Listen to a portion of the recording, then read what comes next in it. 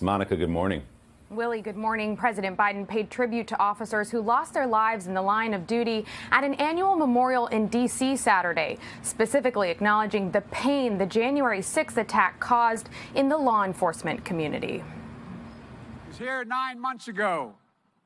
Your brothers and sisters thwarted an unconstitutional and fundamentally un-American attack on our nation's values and our votes. But because of you, democracy survived.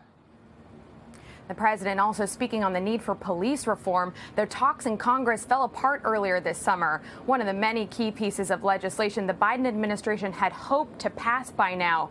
But the president is still trying to push his Build Back Better agenda, working the phones this weekend, calling Senators Joe Manchin and Kyrsten Sinema, who are still at odds with their party on the size and scope of the multi-trillion-dollar social spending and climate plan.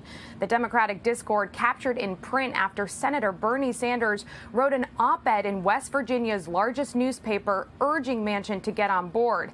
Manchin shot back, "This isn't the first time an out-of-stater has tried to tell West Virginians what is best for them, despite having no relationship to our state." Continued Democratic infighting as the White House gets impatient with the negotiations, saying the time for tough choices has come. Willie? Yeah, that dissension spilling into the pages of a newspaper in West Virginia. Monica Alba at the White House. Monica, thank you. Hey, thanks for watching our YouTube channel.